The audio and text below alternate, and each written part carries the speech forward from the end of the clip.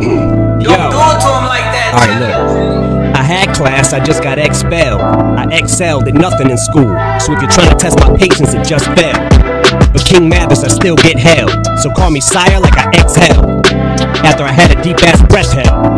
I guess, well, that'll make my size double XL. So kiss your highness's hind ass when I'm trying to stretch. It's time to exercise. I'm flexing isometrics, twice the reps till I get extra sized and set my bison pecs and triceps on fire, cause I'm coming out guns blazing like flaming pythons. My suggestion is parental discretion. Be advised, due to this mental aggression, we advise you to back up like Byron Leftwich.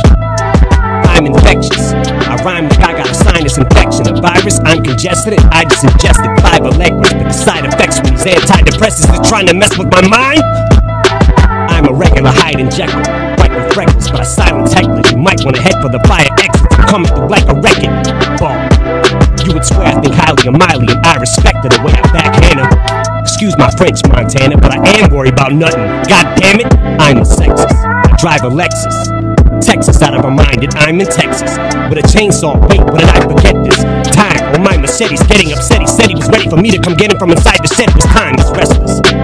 He wants to make blood shed like a storage unit, but before I do it, let me think this through, cause if I behead this bitch, then I'd be headless. Mic check. 1, 2. I ain't barely checked the mic just yet, and I just swear like twice as many times in less than 90 seconds than Andrew fucking Dice if it didn't his fucking light. But I guess I'm expected to make these kinds of violent records. That's why I keep rhyming reckless. Fuck it, I swear, like a diamond necklace. Since freestyling over phone tap, my lines connected with rhymes that kept in touch with the fans. That's why the more bars, the better my reception. Now give a fuck about sales. And fuck pop, I don't even like refreshments. Cindy Crawford trying to fend me off with a bendy straw. The Wobble House, awful mouth, but if you don't like what I'm talking about, then block me out.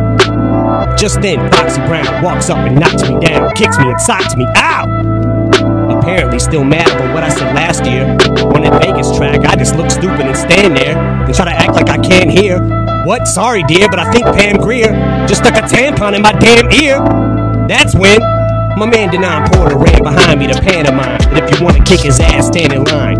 Hands inside my pants as I fantasize taking advantage of Brandy and Janet by grabbing my Spanish fly like a blind Hispanic guy with his zipper stuck. Give a fuck, it's all part of my grand design. To get Amanda Bynes to come and fucking blow me like a dandelion.